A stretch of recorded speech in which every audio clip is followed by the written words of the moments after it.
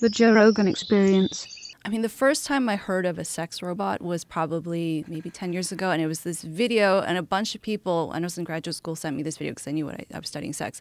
And it was, I don't know if either of you, Jamie, have seen this video, but it went viral, and it was this early version of a sex robot, but it was like this silicone face with a wig. And I'll say she was eating a banana, but she wasn't actually eating a banana. And it was basically like this head attached to a broomstick and had a sheet over it. And so you couldn't see the rest of the robot. You just saw the face of it. But then the manufacturer shows you it's just like a broomstick. So what I thought was interesting is that even though it looked so hilariously bad, that there was obviously a market for it because so many people were interested in looking at this video, and also that people were buying this product. But now you fast forward, I think it was like 5 years ago, there was a huge, I would say, not moral panic, but there was a lot more discussion about it. They said the robots are coming. I don't think the technology was quite there yet. I wrote about it quite a bit at the time. And now they're saying in probably another year or two, it's going to be really coming in terms of the popularity that these robots are going to be incorporated into everyday life in some cases. Because when I think of social media, the internet, AI, like you said, is becoming so mainstream and so ubiquitous. What's going to happen when we have these robots that are now being integrated into human life? And what happens when the technology does get so good that, they are more human-like and they are able to meet people's emotional needs and maybe even physical needs? What's going to happen to us then? Yeah, we're going to stop breeding. I mean, maybe that's the AI's plan. It's to not exterminate the human race, but to give them options so that they just completely stop reproducing. Make the options far more attractive. And in a way, we've kind of done that, like with video games. And video games and just being online. I mean, I'm sure you've seen the statistics of how many people are single today and how many men have gone like more than a year without any sex. Yeah, I have the stats here. It's like 30% of male millennials and 20% of women. Wild. Yeah, that's a lot. It's crazy. And what is taking the place of them going out and trying to find a mate? What is it? Well, it's the internet. It's video games. It's being constantly stimulated by this artificial realm that you exist in when you're playing Call of Duty. And it's, interacting with people only online and not having to go out to have just some sort of intellectual or some sort of a social discourse connection fulfilled in your life, but it's only through this weird surface way. Do you think that AI video games, that not avoidance of in-person connection, but that fulfillment of connection through online means, do you think that's going to become a replacement for real life interaction eventually? It will for a lot of people. Yeah. I think there's going to be people that reject it. There's going to be people that enjoy going outside, and it's going to be, and it is now.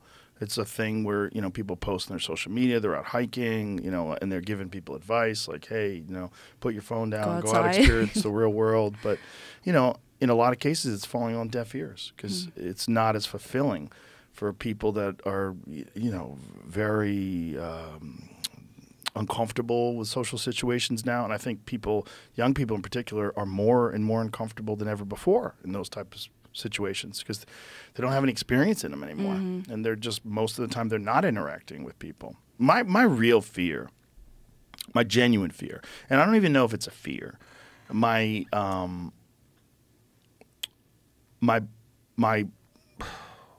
concern, let me say that, is that we're going to go extinct. Like that we're going to be replaced by an artificial life form. And I think that is probably what we do.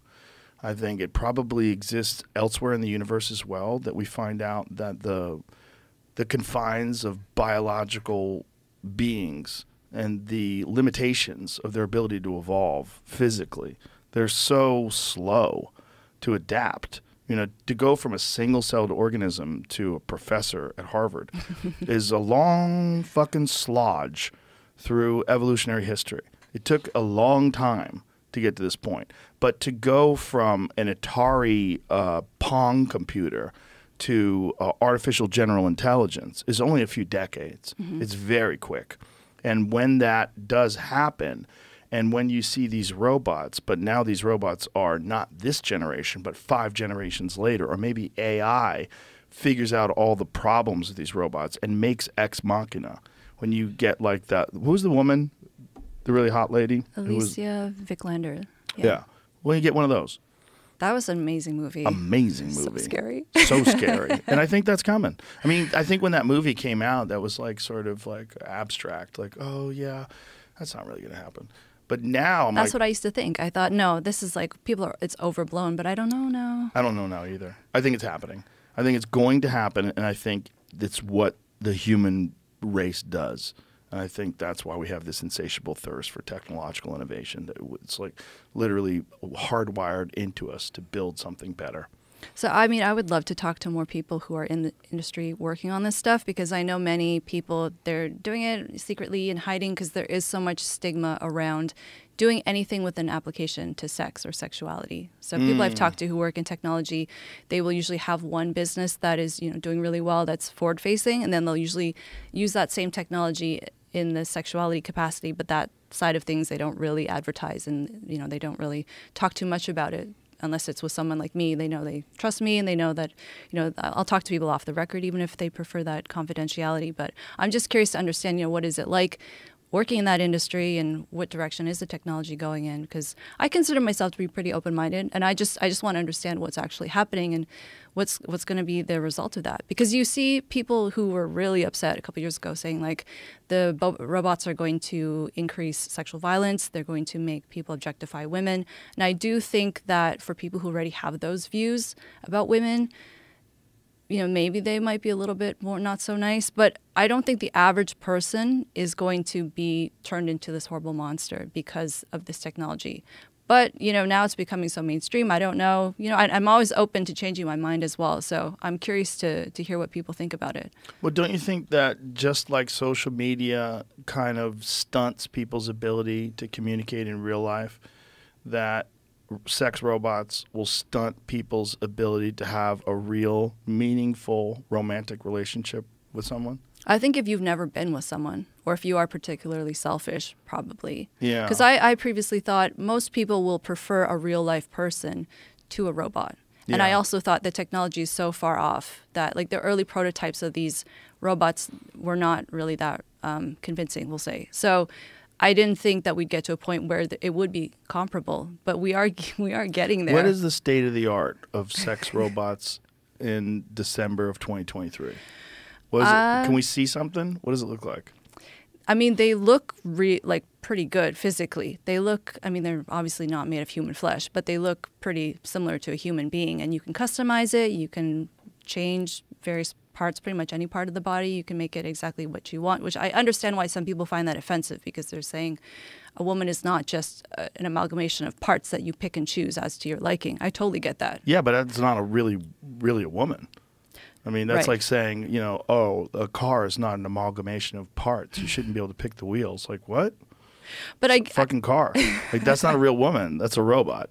Like, at what point, unless it gets to a person, or if someone's comparing their partner to a robot or a doll, that's not okay. Right. That's gross behavior. Well, it's also what's going on with young kids. They're comparing themselves to people that are using filters and thinning their waist and widening their hips and doing all these things with apps that are not representative of most biological human beings. Mm-hmm. And that's what Jonathan Haidt talked about, that it's causing all this self-harm and disdain. It's like it's a weird place we're in that's never been really traversed before. Human society, as far as we know, has never gone through anything like this before.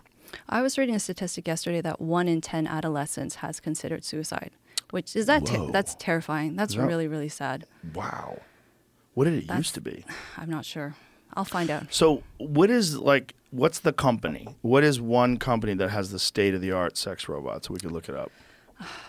Can I reveal it to you at a later date? Because I want to see it. I know you do, but there's one company that I was talking to, I knew quite well, but they've since gone under because of the stigma. They were being harassed. The family was being harassed. So they said, we're not making these anymore. Oh, well, they're not around anymore, so let's talk about them. What if I show you one without, we just don't say the name? I just put let's this up do that. online, and you can tell if there's better or worse than these. Okay. I think that's silly, but let's go. Okay, yeah, Wait a minute, this is a company I know robot? of. Ew, Jesus. Yep. If they have some sort of AI in it, it says that can Feel change the connected voice. with Sense. No. X mobile app. Oh, so this is a real doll. So they used to have those real dolls, and they used to just be silicone, right? They were just like It's still the same thing. it's still the same thing, but now it talks. Yeah. And how much does it do? I don't. Let's see a video. Go full screen. I'm not showing this on the air. No? Okay, good. No, because it's. Yeah, Yeah, I I was get gonna it. say. It's a little graphic. So we're looking at body parts. I am Okay. Nova. I am Harmony. I am Solana.